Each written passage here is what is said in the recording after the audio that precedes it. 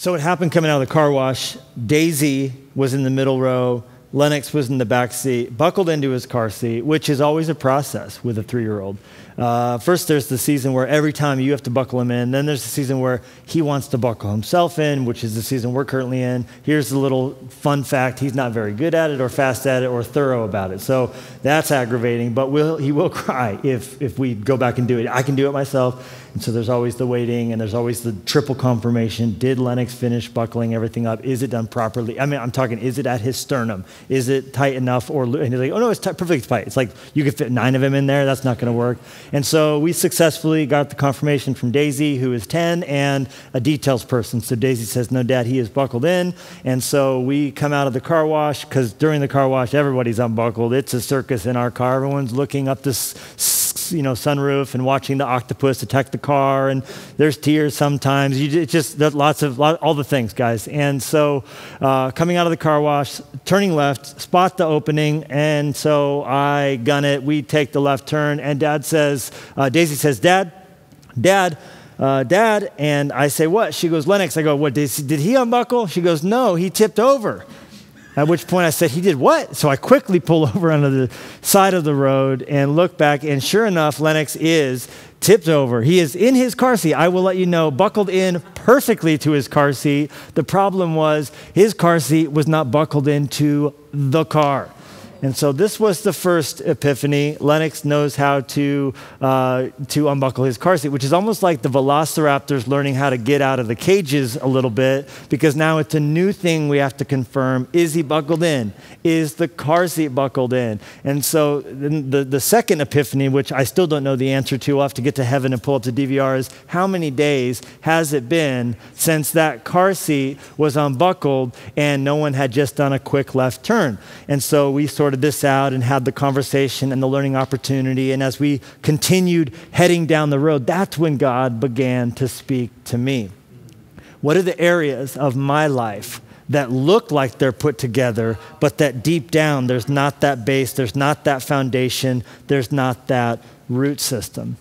And this is what is to be on our minds as we continue now, week 2 of our series of messages called Take Back Your Life, a 40-day adventure and journey, interactive, that is all about us learning how to think right so that we can live right, and trying to root out dysfunction, areas of our lives that are not healthy, are not productive, relationships, habits, ways of thinking that are toxic. And we're not just going for the surface stuff, because I think it's pretty easy in this life that's always go, gotta be there, gotta do this, gotta get that done, to have the quick check and say, I'm buckled in, I'm good. But the question we're asking in this series is the thing you're buckled into buckled in?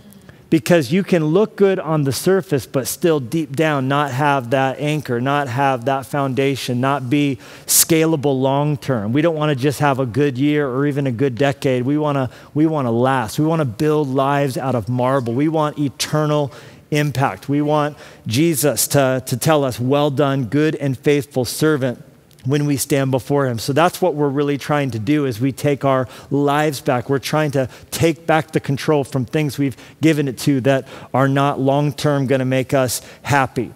And as we continue in the second week of this series, I'll remind you that we said last week, this is all about testing. We're all about this 40-day period that in the Bible again and again comes down to this idea of testing. And we're being tested. I don't think it's any mistake that if you take 20 and add it to 20, what you're going to get to is 40. And we're in this 2020 time of testing where just about everything that can be tested is being tested. These, as they say, are the times that try men's souls. And so we're trying to come to a place where we're passing this test. The Bible says that God doesn't test us to destroy us. He tests us to prove the work that he's capable of doing deep down inside of our hearts. And if you have a Bible right there where you are, would you turn with me to Matthew chapter 6? And I want to give to you a message that I'm calling Sight for Sore Eyes. Sight for Sore Eyes.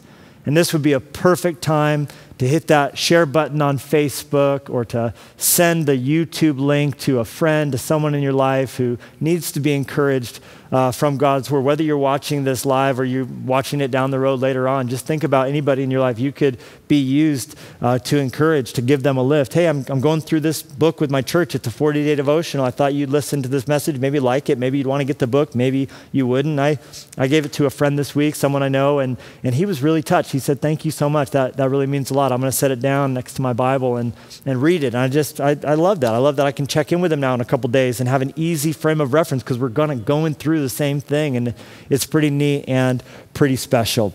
When I say sight for sore eyes, of course, I'm conjuring up those images of someone you haven't seen in a while, and now you're in front of them again, and just that feeling of refreshment. A friend of mine who I follow on Instagram, and we've been together, here and there in life, but I follow his. It's funny on Instagram, we like know what each other are doing, even when we're not around each other. So like when we do, get to be around each other, we're like, oh, how's that thing going that I don't know about firsthand, but I did see you post about it last February. It's really easy to stalk people. So I just saw that he was with his grandparents, but not with them in person. He was with them through a window, because he wanted to be there with them, but couldn't be there next to them. And so just that touching, like I'm close, but not right there. And how sweet it will be when we can finally just hug without caring again and be around one another. I think there will be a lot of sight for sore eyes type of comments we'll be able to make about loved ones we haven't seen because of proximity, or the difficulty of travel, or the fear of spreading a disease. And so that's what we're talking about, sight for sore eyes. The idea of lenses comes up again and again and again in this book, because there is such an import on what we see, on the things that we say, on how we respond to the things that we feel. And Jesus speaks directly to this topic in Matthew chapter 6. This is a very famous passage. It's the Sermon on the Mount, which is so named because he gave this sermon while standing on a mount, as you could expect. Verse 22, Matthew 6, this is God's word. The eye is the lamp of the body. If your eyes are healthy, your whole body will be full of light. But if your eyes are unhealthy, your whole body will be full of darkness. If then the light within you is darkness, how great is that darkness? And Jesus, I pray that as we pause our lives that can be so crazy, just to listen to you, to hear from heaven, to be refreshed, not just through singing worship songs to you, but now as we listen to words written by you, by your Spirit. This is your word on this page, eternal, able to help, able to heal. And we ask that you would give us eyes to see what you want us to, and power to change. And I pray for salvation. I pray for progress in the journey of sanctification and becoming more like you. I pray for people discouraged today, you would encourage them. And I pray that we would be inspired to live a better story. And we ask this in Jesus' name. Amen. It was a while back that I landed in Texas. I was on a little preaching trip, and I was picked up at the airport along with someone from our team who was traveling with me, and we were taken to eat a meal. There was a meal being put on by the people who had brought us in to give a talk at this church in Dallas. And while we were in the restaurant, the person who was driving us around, he did a little shopping. At least that's what I noticed, because when I got back into the car, behind me, not that I was like snooping, but there was a bag that hadn't been there before. Urban Outfitters is what it said. And I just thought to myself, apparently he was capitalizing on his time, did a little shopping. And so we got to the church, and I had to change pretty quickly. The event happened. And while we were kind of in the back room, sort of going over the program for the conference, talking about different flow things, who's going to speak when, and who's introducing who, and what band is doing what, and all this was kind of going on, I noticed that our host, who had been taking care of our details, getting us around, slipped into the bathroom and came out just before the pre-service prayer. And when he came out, he was wearing a different shirt. Now, he had been wearing like a black t-shirt, And when he came out, he was wearing like a Hawaiian-style shirt, buttoned up, collared. Only this one had a print all over it. It was kind of squiggles, but the squiggles sort of like were this abstract design repeated over and over and over again. Now, I shouldn't have been fixated on his shirt because I had to give a message to like 5,000 people in just a few moments. But I'm thinking like, apparently this was the shirt. Maybe this was the shirt he bought earlier. I don't know. I'm like, okay, I see what's happening here. He's like, got this shirt. He's like, this is the night. This is the night this shirt will see the light of day. And so now we're huddled up, and the band's over here, and we're over there, and as I recall, it was Carrie Job about to lead worship, and so she's kind of, giving like this amazing like little prophetic word in the pre-service prayer, and this pastor's over here, and just before the prayer began, I looked one more time at the shirt, and am I seeing things, or do those little squiggly lines actually? Those are naked women. That's what I thought to myself. Those squiggly lines aren't just squiggly lines. Those are naked women. Okay, now the prayer has begun. We are linked up in hands, hand in hand. We are beseeching the throne room of Almighty God for mercy and help in time of need. For the pastor dropped to his knees at one point, and I can't stop staring at the shirt. I'm like, is it really that? Then I start to go, no, it's not that. This probably says more about me than the shirt. It's like probably one of those psychological tests. It's probably just nothing, or you see what you want to see. So I'm like, no, then I don't want to see that. So I'm like, no. And then just to be sure, I peek out of the corner of my eye. It's my turn to pray now. I'm like, those are naked people. And so I totally fumbled the prayer. Now we're getting escorted out to the front row. Service has begun. There's thousands of people in a room. Use your imagination. We are singing, and it's worship, and it's powerful. The Spirit is moving. And I look over, and my host has both hands in the air. I think I saw a tear trickling down his cheek, just naked. No, then I'm like, you know what? How can I judge the guy? He is praising God. Maybe they're more, just free in Texas. Maybe this is just celebrating the beauty of creation. And so if he's worshiping, I'm like, who am I to judge? But that's pretty weird. Those are naked women on his shirt in the house of the Lord, right? And so but now I'm like, I have 2 songs till I have to preach.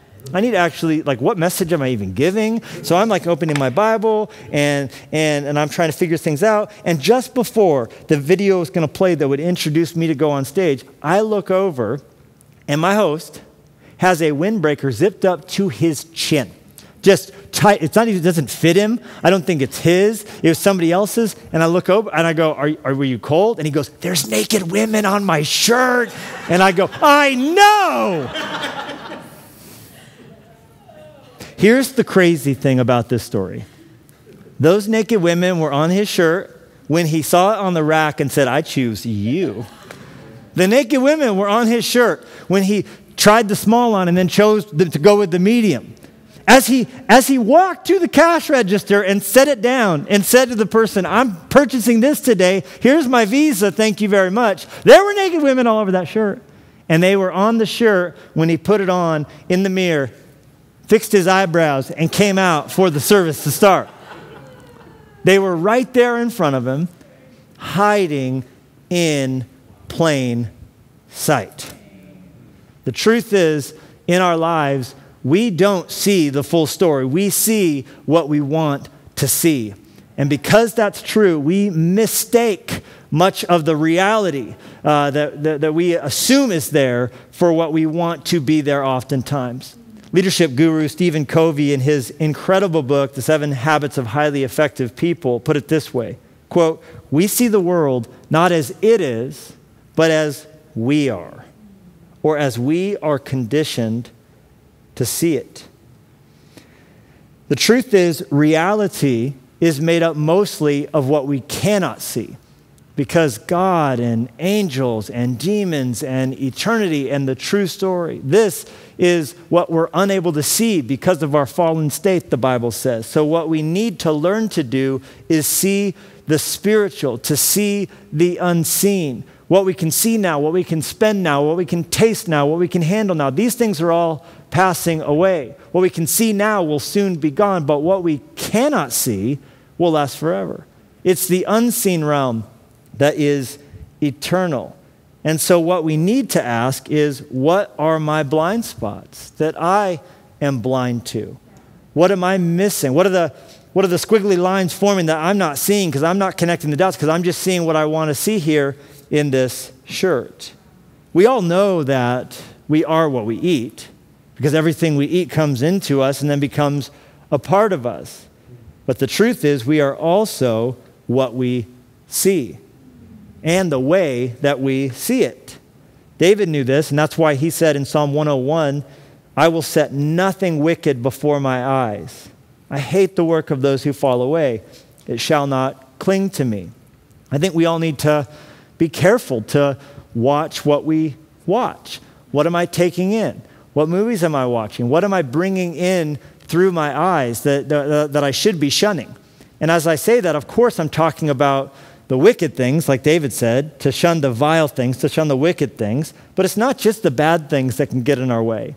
As we learned last week, it's not just being bad that's the problem. It's also being busy that's the problem. So perhaps there's things that we're watching that aren't wicked. They're just worthless. They're just not helping us. They're just distractions from where we want to be. In Psalm 119, David also said, turn my eyes from worthless things and revive me again in your way. God wants us to not just avoid wicked things, but also to stay away from worthless things, things that are just holding us back. Because as the old saying goes, the eyes are the windows to the soul. Or as Jesus put it, the eyes are the lamp of the body. And what that means is what you see will impact you. What you see and what you make sense of in the reality that you're living in, the story that you're writing, it will impact your life and the lives of those around you. Now here, as Jesus puts it, he's describing a person whose body is impacted. Essentially, he's saying his whole life is impacted because of his vision, his spiritual vision, or the lack thereof. Now, there are two ways to bump into things in your room. There's two, as you're walking through your house, there's two ways to smack into something. And one way would be for there to not be enough light. And we've all done that, right? It's like I need to get up and get some water in the night, but I don't want to turn the lights on because, my eyes are all adjusted now. And so it's like, I know my house. Bang, coffee table, bang, leg of the bed. That's when we really test how much we love Jesus, right? There's some words that might come out of our mouth sometimes that are not that spiritual, right? Bang, because there wasn't enough light. But the second way would be for there to be enough light, but your eyes not to work properly.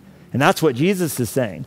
He's saying there's plenty of light, but if that light's in you is dark, if your eyes aren't working, it doesn't matter how much light there is. If the eyes aren't receiving that light and aren't using that light, it will still end up bad for your body as well.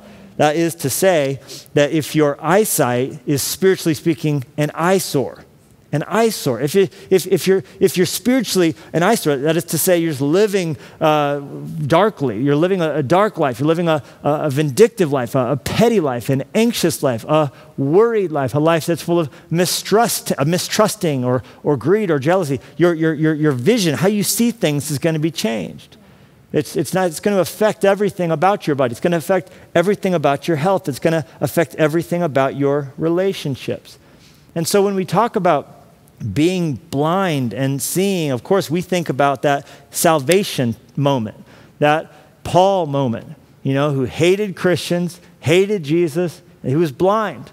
And then God, bam, touched him.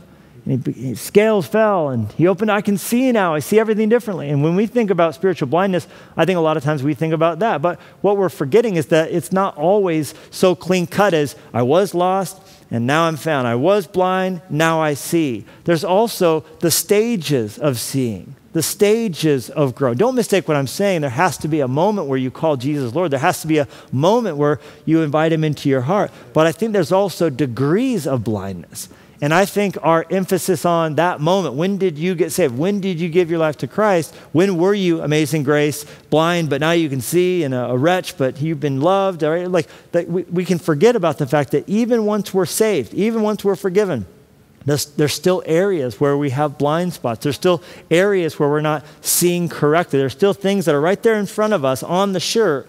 We're just missing them. And so God needs to touch the areas of our life that are spiritually an eyesore.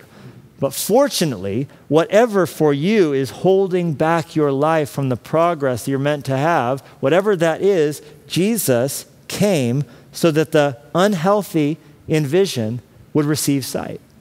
And those who have already received some sight would receive more sight. And those who have received a lot of sight would even receive more sight. I don't care if you've been walking with Jesus for 50 years and growing in grace. There's more for you to see. There's more in store for you. You're not done. You're not finished. There's more of God's grace he wants to expose you to, more of his face he wants to expose you to, more of even what's inside of you that you're capable of, more people to touch, more he wants to trust to you, more he wants to do through you. God wants to bless you, increase you, cause his face to shine upon you. I'm just telling you something. As long as we're living in a fallen world where there's still going to be explosions displacing hundreds of thousands of people and killing people, as long as there's going to be diseases that ravage the world, people who are giving into their anxiety, as long as there's going to be young girls who are not eating because they think if they can just lose some weight and be pretty like the girls they see on the TikTok For You page, that then they'll have worth, then they'll have meaning, then I'm telling you, there's going to be Christians that need to rise up to share the love and share hope and be kind and give grace and make a difference in their high school this September, whether it's online or in person. I'm telling you that God wants you to see more. He wants you to see clearly. He wants you to be aware that you don't see right now as well as he wants you to see. There's areas for all of us where there's an unhealthy aspect to our eyesight, to our vision. He wants us to tap into the fullness of sight that he came for us to have. And if you don't think this is what Jesus came for, I got news for you. It's right there in his mission statement, Luke 4:18. The reason he came, this is Jesus' purpose for coming, anointed to bring the gospel to the poor, to heal broken hearts, to proclaim liberty to the captives and recovery of sight to the blind, to set at liberty those who are oppressed. And that vision is not just that one-time event of salvation. It's that constant, ongoing act by which our eyes are healed of areas where they are unhealthy. Now, fortunately for me, in giving a message on what it's like to have an unhealthy eye, I feel uniquely qualified because of what happened in 2020. Yes, the irony of hurting your eye in year 2020 is not lost on me. But I ended up in the hospital on the 4th of July after a fire rocket shot straight into my eyeball. And it was, there am I being wheeled in to get the MRI because they were telling me at that moment that they were worried that the cornea had 2 scratches in it and that maybe the eye had somewhat been ruptured. And yes, it was not a pretty sight to look into those beautiful baby blues on that day. But it's been a journey. And the way I see it, anything you go through, God wants to teach you something through. And he always wants to give us comfort that we might receive comfort. And if I'm just being completely honest with you, I needed to receive comfort. What you saw there being wheeled into that hospital back room was really a difficult test for me. And a number of times I felt like I was going to hyperventilate. And not just because I was wearing a mask, but I always feel like I'm going to hyperventilate when I'm wearing a mask. Like, they're supposed to be soothing to breathe into a paper bag, but breathing into a mask does not soothe me in any way, shape, or form. And I did get judged when I posted one of those photos on Instagram. Like, one of the first comments was like, how dare you wear that mask improperly? It's not even covering your nose. I'm like, I'm sorry. The next time I almost blow my eyeball out, I will really be, I didn't even know I had a mask on or what my name was, by the way, in that moment. But I did walk into the hospital like with my hand like this. My wife was beside me. I bumped into the door frame because she thought I had it. But she was a great nurse through the whole thing. And the lady's like, what's your name? I'm like, Lesko. She's like, you're my pastor. I was like, that's wonderful. But it was hard because that is the exact hospital emergency room where we were taken back in 2012 when my daughter Lindy went to heaven. And I had not been in those ER rooms since that night, and it brought back a lot of hard memories and challenging moments. And I was pretty sure as I got wheeled in, I was never going to see again out of that eye. And so it was just hard, and I just feel like it was like a lot of fear and a lot of impact. Let me tell you, when your eye is hurting, it impacts your whole body. I can tell you right now what Jesus said here is so true.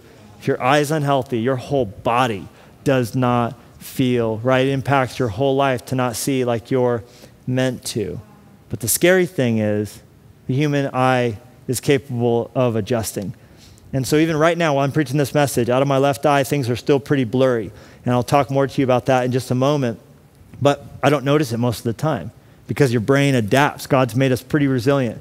And so I have, even now in this moment, kind of adapted to not seeing properly. And that's the danger, is that we might not notice areas of our life spiritually where we're settling for less than God has for us. You might even have heard this message and go, I don't even see a thing. It's like maybe that's the problem. If you say you can see, Jesus says he can't do anything for you. But those who are willing to, this is John chapter 9, those who are willing to admit that they're blind, he has lots more in store for you. So I hope you're not saying, this message I don't need, but maybe there's someone in my life who needs it more. We got to always put the oxygen masks on us before we're able to put them on somebody else. And so I hope for all of us today, we're going, God, help me to see. Open my eyes up. There's areas where I know I'm blind. I don't even know what it is, but God, I want you to show it to me.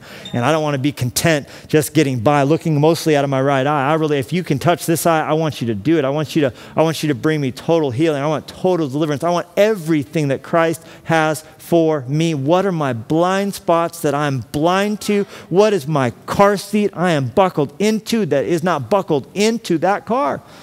So help me. Here's 5 words I wrote down that I've been hearing my ophthalmologist toss around. These are just like hotcakes, all right? Here's the words I've been living in that God's been speaking spiritual revelation to me about. The first is pressure. Pressure. There is pressure inside your eyeball.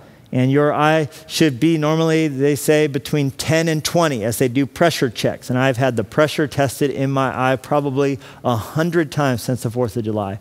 And that was ever since I was in the ER that night, immediately doing pressure checks, because the trauma, the impact of that mortar round that hit the eye, it caused damage. And part of the damage, it caused bleeding. And that bleeding internally inside the eyeball caused there to be unhealthy amounts of pressure. Now, the highest I ever got was 50. And the pressure, when it reached 50, it made me physically ill. It made, like when your ears are off, you get that vertigo, but when the eyes mess up, it can do the same thing.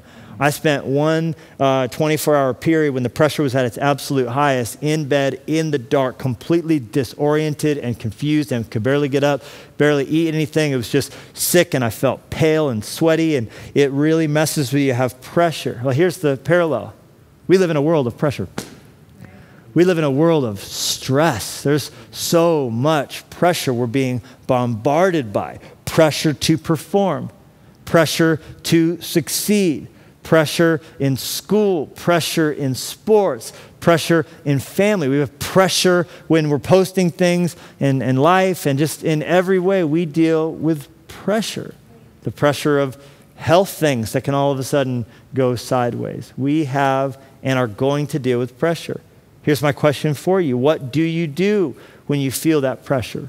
Do you lash out at others, feeling entitled to be mean to someone because you're just having a bad day? Do you freak out?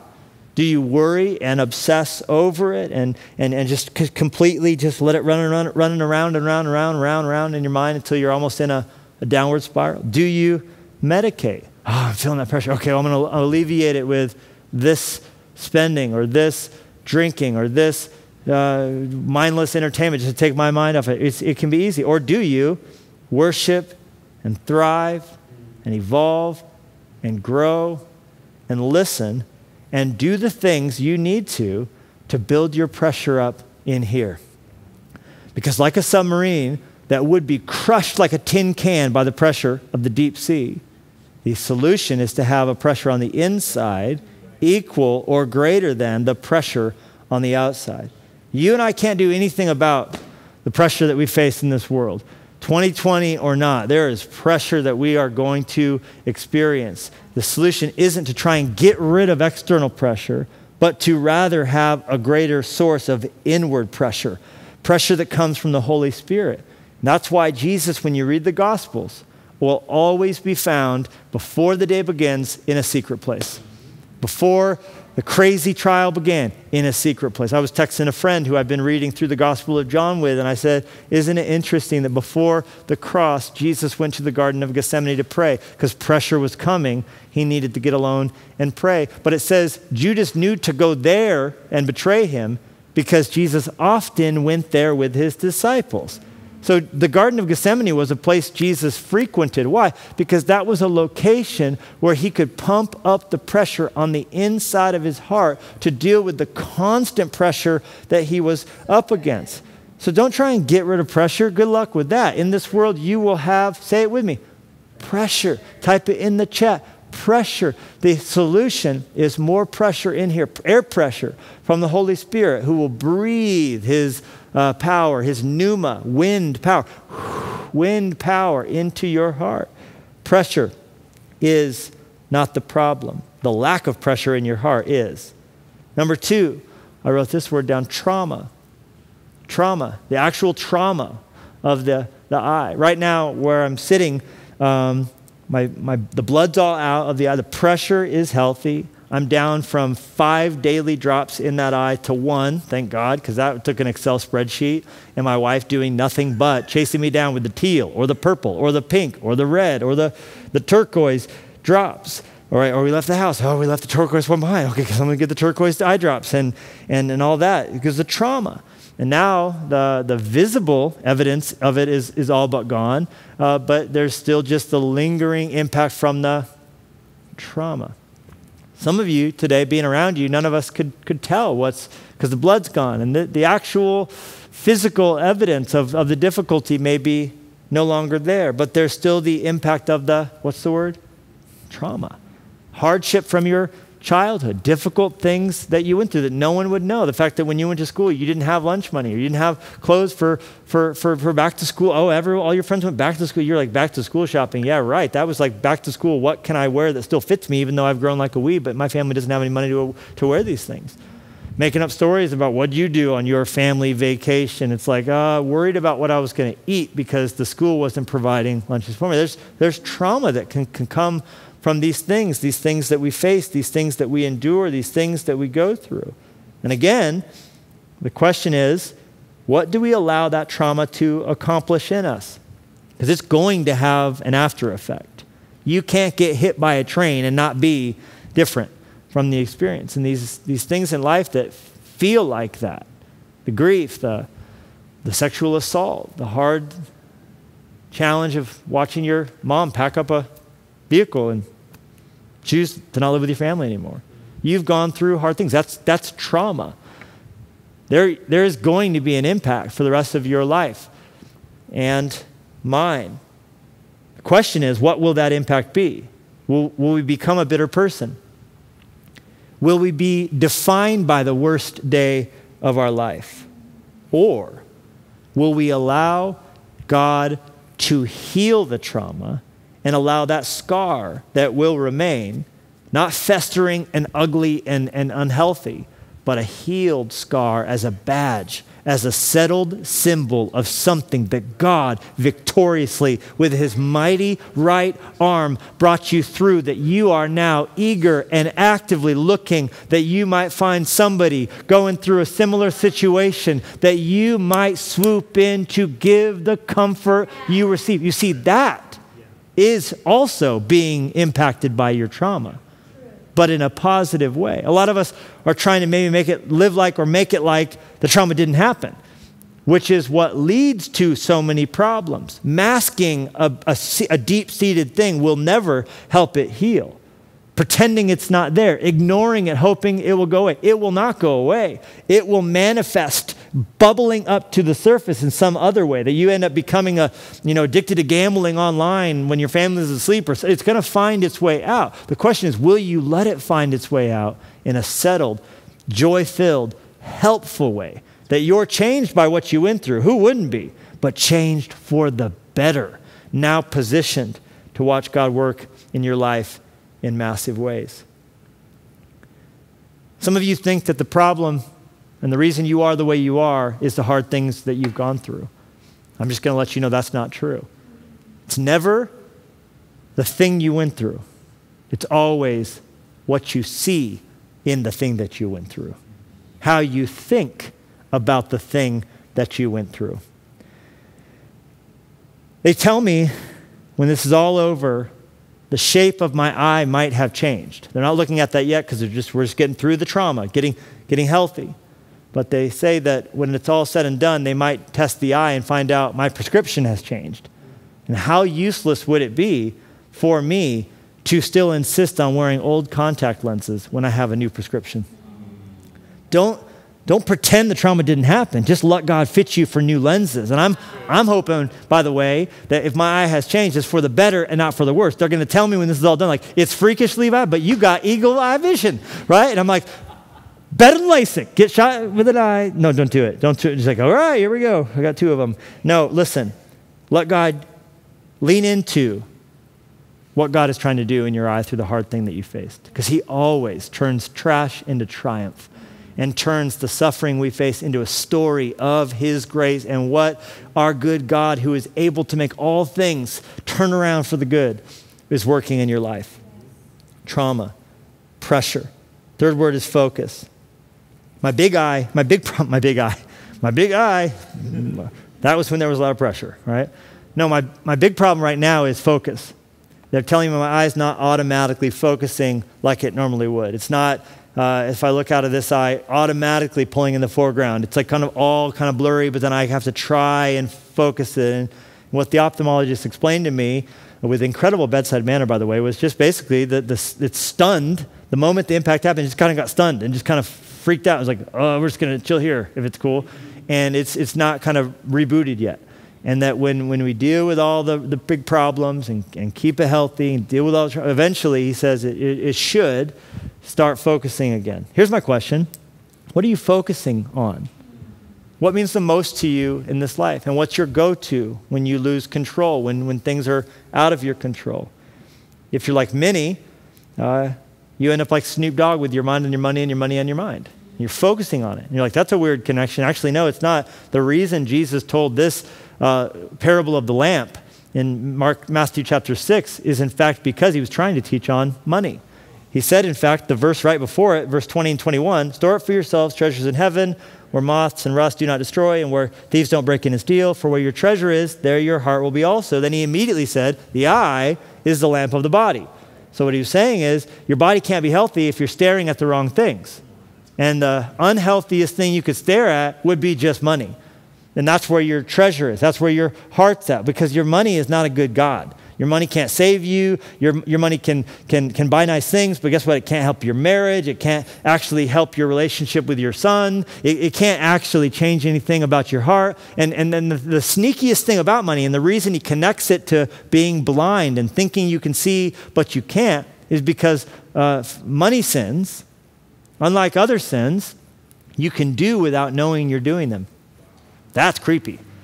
Which is why in Luke chapter 12, he says, watch out. Everyone say watch out. Yeah. Watch out for greediness in your life. Well, now, why would you say watch out for greediness? You would never say that about murder. Right? Watch out for murder. Like, no, like most sins, you know you're doing them while you're doing them. It's like, oh, you're not my wife, right? Like, no, you know you're committing adultery. You know you're stealing. You know you're telling a lie. But you can accidentally fall into greediness. Why? Because there's a deceitfulness to it. And your eyes will trick you. And you all of a sudden, you're making unhealthy decisions. You're focusing undue attention on this or that. You're looking for this to bring you true joy. You're looking for this to define you. You're deriving your identity from some earthly accomplishment or possession. And we all do this. We all think, if I had that, I'd be happy. If I had what she has, I'd be happy. If I could afford the things that they... And what are those people that you're looking to as the standard of happiness thinking, if I had that, I'd be happy? There's always that bigger fish, and that's the deceitfulness of riches. They can make you think there's something that they can bring you that they actually can't. So what you spend your money on reveals values. What you spend your money on actually gives a map of your heart. Someone said, if you want to find out what's really the most important thing to you and where your true riches are, ask the question, what do you have the easiest time spending money on? What is like not hard at all? Like it's like the money basically is like grows wings and just shoots out of your wallet. That shows your passion. That shows what you truly care about. And it's not to say that you shouldn't care about travel or shouldn't care about buying a boat or buying a vacation cabin or whatever else you might have as your financial goal. I need a new snowmobile. But it is to say that if when it comes to the kingdom of God and heaven and being the hands and feet of Jesus and seeing his church built and seeing hungry people fed, if you aren't just full of joy at giving resource, if the idea of giving your tithe, of offerings above and beyond that to extend the reach of the kingdom, if that to you is like pulling teeth and pain-filled, then how can you say that your heart is truly anchored in heaven? How can you truly say that God and his kingdom matters more than everything else to you? So it's a test of what you truly value. So as you take that test, and again, we're in a year of testing, 40 days of testing in 2020, 20 plus 20 is 40. 40 is the year of testing. As we test ourselves, we locate our true God, and we can relocate assets to actually cause our heart to be shifted into the things that we want to be most important to us. Focus, trauma, pressure. Fourth word, dilation. If I could get close enough to the camera, you would see that my left pupil is still pretty dilated. Dilation is all about how much light is coming in or how little light is coming in. If we're trying to see the stars, we stay dark as long as we can. Snipers actually save their night vision. They keep a patch on or whatever to keep, oh no, this eye's adjusted. I'm not letting any light in, right? How much light is coming in, too much or too little? They're both a mistake, right? At the wrong times. If I want to see the stars, I need my pupils to get really dilated. If I'm in a bright environment, it would be really nice, left eye, if in these lights, these lights I'm under, if you would just come down a little bit. But no, it's like, I got to be dilated all the time. Spiritually speaking, there's a parallel. God wants to open the eyes of our heart to let more light in. We don't need more light. The lights come. Jesus is the light of the world. He is right there with you in your home, right there with you in your apartment, right there with you in your car. You need to open up your eyes to see what he sees, to see what he's doing, to remember that he's right there with you, to remember that he is always for you, to remember that he loves the people that you're annoyed by.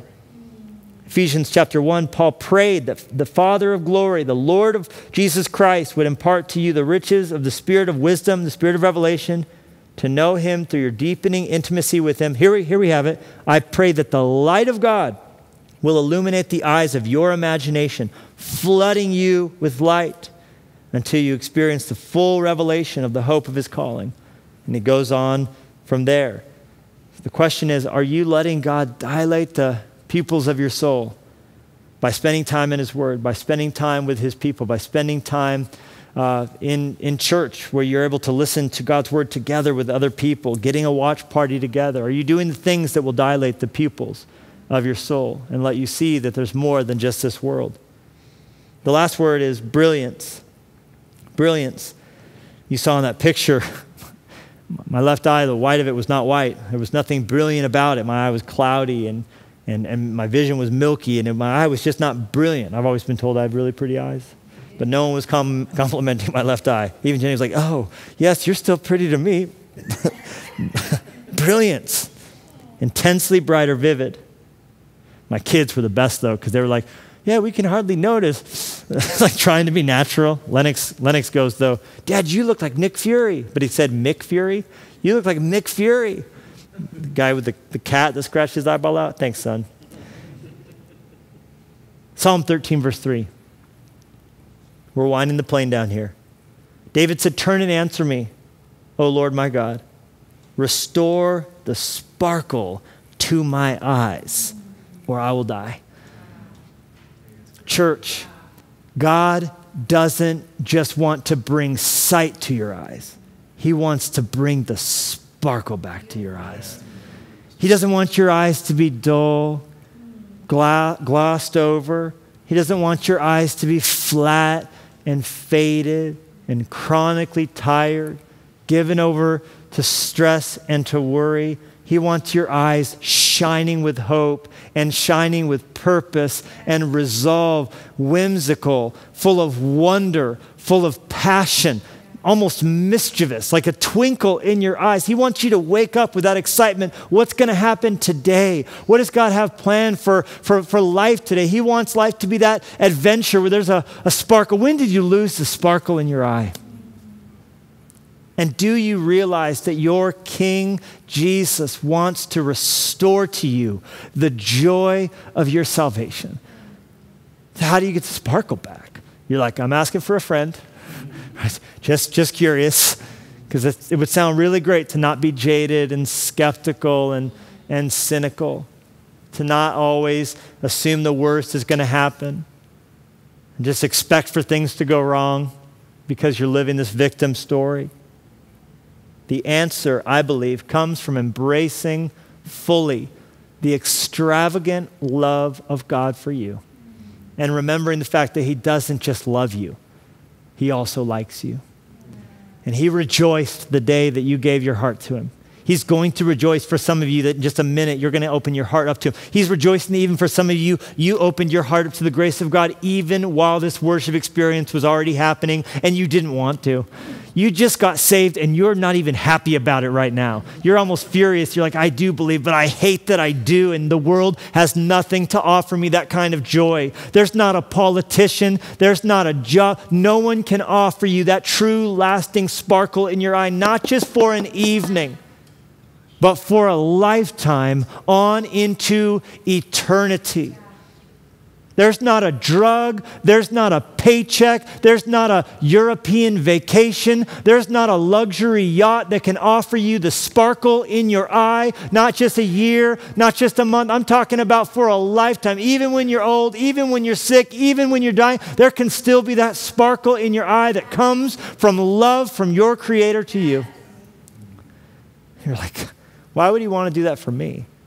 You're looking at your life like, even as a Christian, I don't think my life for God is that great. Levi, I feel like I'm a spiritual eyesore. Well, don't forget that he still looks at you, and every time he sees you, it's like the first time he saw you and says, you are a sight for my sore eyes. I love seeing you. There's not a thing my children could do that would ever make me stop embracing them and loving them. They are, every morning that I see them, a sight for sore eyes. I can't wait for them to wake up most mornings. When I see them, though, I'm always excited to see them. And your Father feels that way about you. And when you stop resisting that kind of love and stop trying to earn his love and instead just let him smother you with kisses and let him wrap his arms around you and let him say to you, you are a sight for sore eyes. You will begin to watch that love transform you from the inside out. So church, set your sights on pleasing him. Set your eyes on him as you run this race.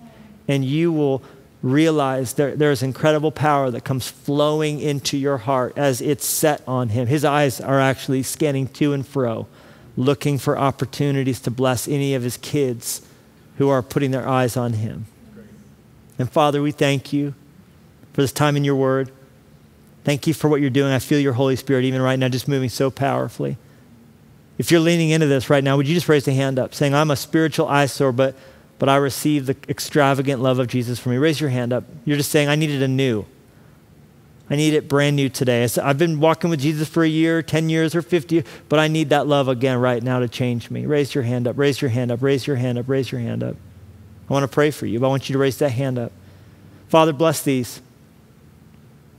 They don't have to change a thing for you to love them. But I thank you that as they are changed by your love, they're going to begin to see what the car seat is in their life that's not buckled up. They're going to see the print on the shirt they didn't notice before. And I thank you for it. So would you dilate the pupils of their soul, Jesus? Would you bring healing to sick bodies? Would you bring your peace to anxious minds? You can put your hands down. If you're watching right now and you've never yet said yes to Jesus, today's the day and now's the time. He died on the cross for you, rose from the dead on your behalf, and stands right now at the right hand of the throne of Almighty God, willing and able to save you, should you so much as give him an indication that you're ready for it. If you are, if that's you I'm describing, I want you to pray this prayer with me. Say it out loud. Say it, mean it in your heart. Dear God, I know I'm a sinner. I can't fix myself, but I believe you can. Please come into my heart. Make me new. Help me to see. In Jesus' name I pray. Amen.